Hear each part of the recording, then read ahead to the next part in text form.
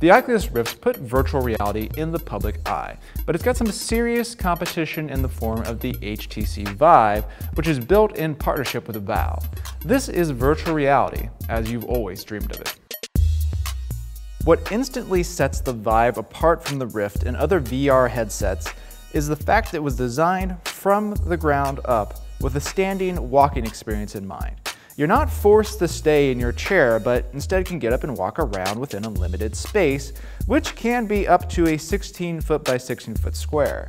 Walking in reality while interacting with virtual reality may seem like a lot of work, but it's incredibly immersive and resolves most of the motion sickness issues that VR can cause.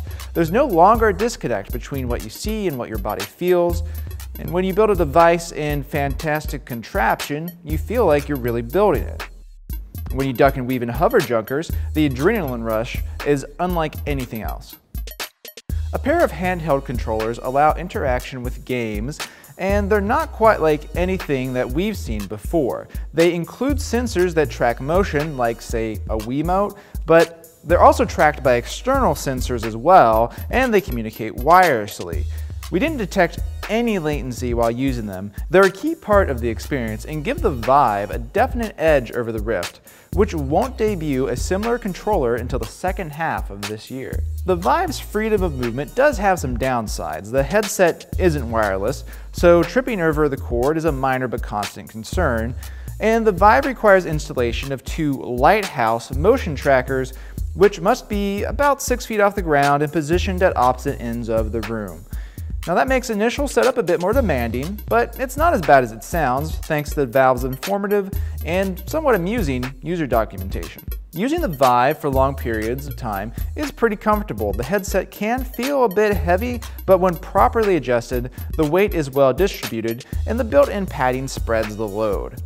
Now that same padding can get sweaty if the Vive is used in a warm room, and that frankly can be a bit gross.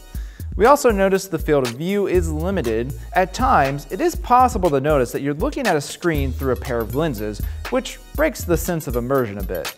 Now the Vive is $800 and requires a compatible computer that'll likely set you back at least $1,000 if you don't already own one. Now, that's a lot of money, but the Vive is easily the most immersive VR headset. And it also feels surprisingly mature. This is not a beta kit or a half-hearted effort. It works well right out of the box without hours of fiddling. This is the VR experience we were promised several years ago, and that more than justifies the high price.